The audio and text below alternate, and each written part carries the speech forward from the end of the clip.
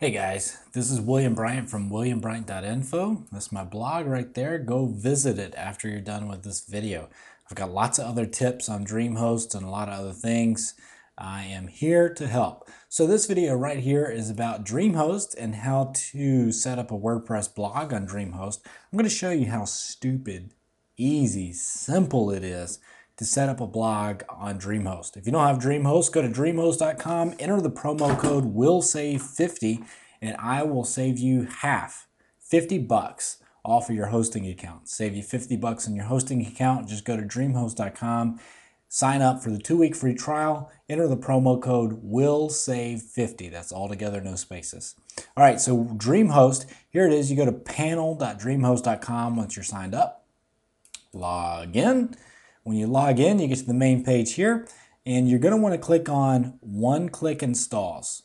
They make this really easy toolbox right here that you can go to your different items very fast. One-click installs is how you get to your option to install a WordPress blog. Now, if you've got help on, there's going to be a lot of information here at the top that gives you a lot of help on how exactly to do all this.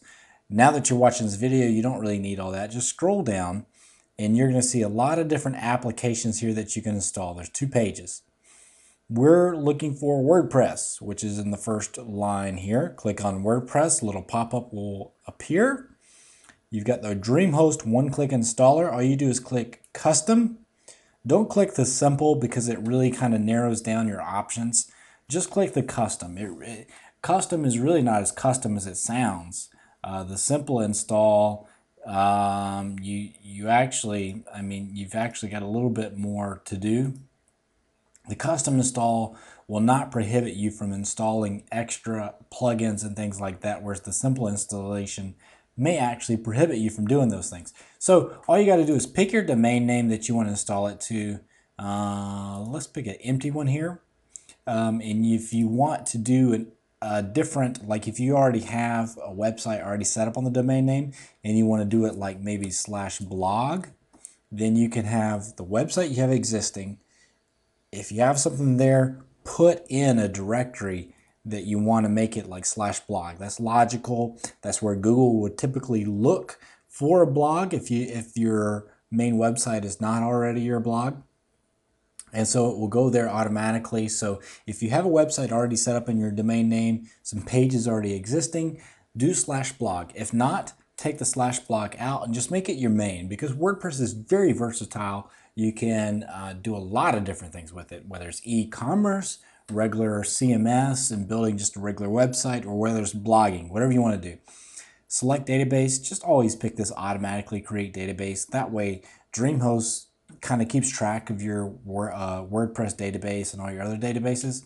And then all you have to do is click the install it for me now. They do everything. So really all you do is click your one-click installs, click on WordPress, and then pick your domain name you want to install it to. Now right here it says that it's going to be installed within 10 minutes.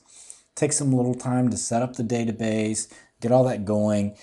Usually never ever takes 10 minutes. But you can see if we go to there right now, there's nothing there yet, but it will be there very soon.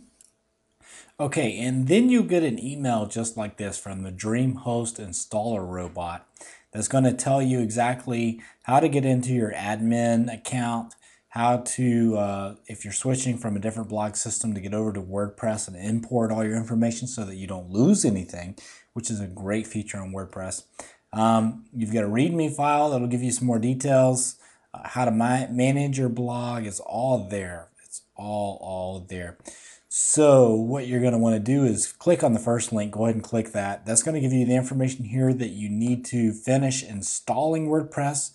Fill that out, and once you do, you're going to have a great looking blog set up like this that you are ready to go ahead and customize.